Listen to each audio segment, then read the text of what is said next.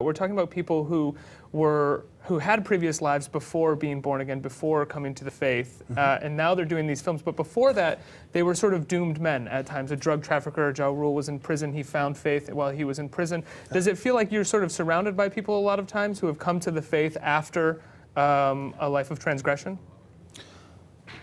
Well, in the last 10 years, because I was pretty vocal, you know, I kind of was out there and, you know. Yeah, you went for it. Yeah, I was a little bit of a rocket ship there in my zealotness. Do you regret that at all? No, I don't regret it, but I think in the maturity of any experience, you kind of learn what to do and what not to do, and what's smart and what isn't smart, and what's going to work and what isn't going to work. I mean, I just want to hold on this for a second. What was smart and what wasn't smart, looking back? I would say, in retrospect, what my heart is to use my life as an opportunity and a platform to express an experience and a journey and a path that I believe is true and authentic.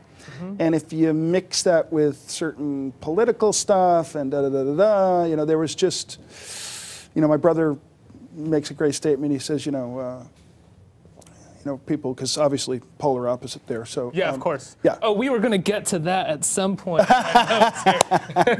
No, but and as you can see, I'm not afraid to talk about certain things. But Alec will be asked a question, you know, like, hey man, like, what's wrong with your brother? You know, and I get from my constituency, you know, right. What are we going to do about that brother of yours? And I say, well, one a bit more threatening sounding than the other. Well, no, well, tell me about it. But I love to say to the Christians that say that, you know, like, well, you're praying for him, right? And they go, oh, yeah, you're right. And I'm like, well, because that's what you're supposed to do, you know? Right. Yeah. Anyway, Alec makes the joke, you know, like, I really don't know what happened to Stephen, but I think he was, you know, taken hostage by the conservative Republican movement, which wasn't so far from wrong in the beginning. But, really? Well, and I say it, I shouldn't say that, because now you guys are going to make the headlines.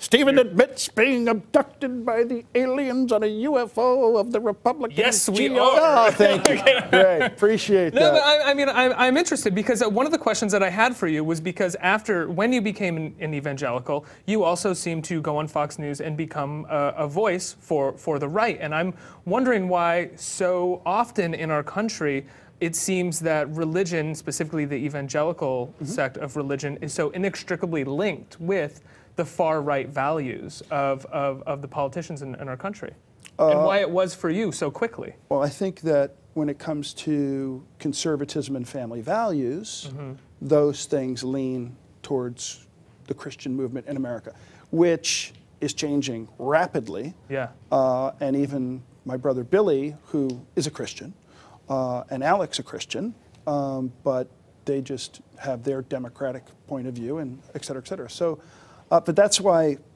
I'm here to announce officially here at HuffPost that I am no longer a political freak daddy. Oh, wow. I am hanging up my political shoes. Really? Well, kind of, sort of, because it's just so crazy to me now, because I don't really think politics in America really is about really authentically wanting to do the right thing. I think it's about who thinks they're smarter than who, and, you know, who's pridefully right and who's wrong, and just, I'm exhausted and bored with the whole thing. So I'm just going to be my little Stevie B / wannabe Billy Graham guy. And, so, but Billy Graham was extremely political as well, and No? No, he was friends and proselytized presidents, right. But he didn't have a political agenda. Is it difficult for you when you're around your constituents, when you're working within the evangelical faith, to say that you're not going to be political, that you're not going to have a political agenda? Because to me, it seems that evangelicals very much have political ideologies that they want to follow. Sure. There are Christians who believe that through laws and lobbying and politics that they can allow their faith to move in a certain direction. That's great. I'm just somebody who, I'm more focused now and seasoned in the ministry aspect of my existence to realize that if I want to reach the world with the message of my own experience, then I've just learned that for the most part, take that off the table. Look, if something freaky were to happen politically, I would have an opinion. Sure. It just means now that I'm not really fired up about having to be so excited about it.